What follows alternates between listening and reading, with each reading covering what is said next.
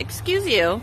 Even though she's deaf, it's just like communicating with any other dog. 11.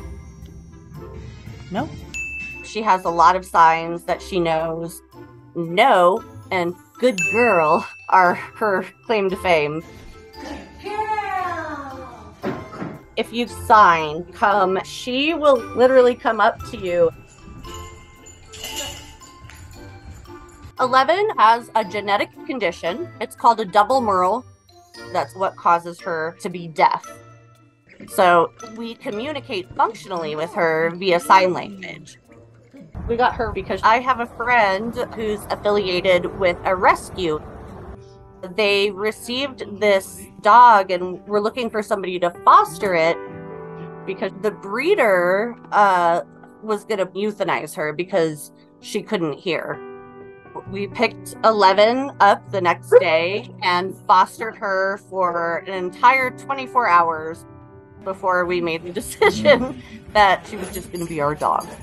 The big thing that I've really worked with her on is she has a collar that vibrates. We call it her pager. When we first got it, we put the collar on her and I would hit the button and she comes running in like, "Hey, did somebody page me?" Okay, here we go. We're gonna buzz her.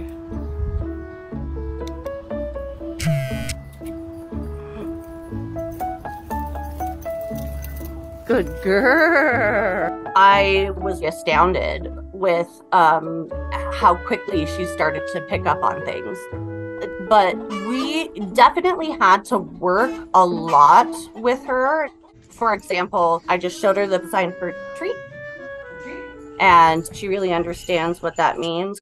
And she's learned where she needs to look on me for my communication.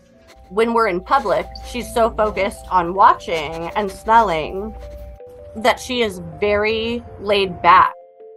She constantly gets to go, down into town with me.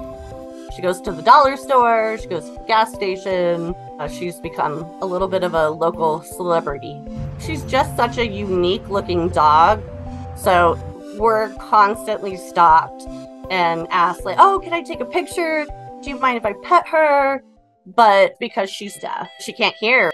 11. Excuse you. By the time we get back home, she's like, "Oh my gosh, there's been so much paparazzi today." 11 has affected our lives profoundly. It may be hard to see the rainbow through the storm, but there's one there. And her name is 11, and she has a little heart on her butt. It's time to watch more.